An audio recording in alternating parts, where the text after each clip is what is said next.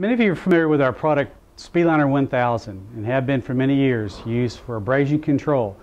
The problem with Speedliner 1000 is it has some limitations, and that is it doesn't have very good resistance to alkali or acid.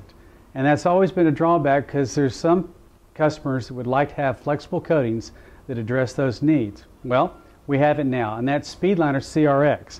And Speedliner CRX is very similar to Speedliner 1000 in the application phase. However, its chemistry of resistance to the alkali and the acidity are very different.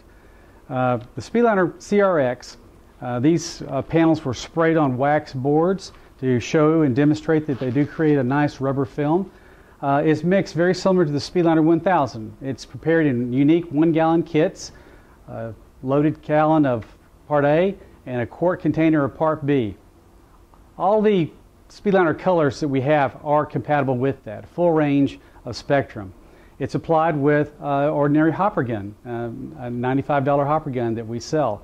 And it can be sprayed almost in any weather, okay, except where it's raining. Speedliner 1000 is also used with our primer 450. It's ideal for use in resistance to sulfuric acid, hydrochloric acid, and even chlorine. Bleach, sodium hypochlorite, works fantastic in all those. Speedliner CRX has a unique position because it can be used over concrete and can be used in secondary containment of vessels that are holding these different fluids.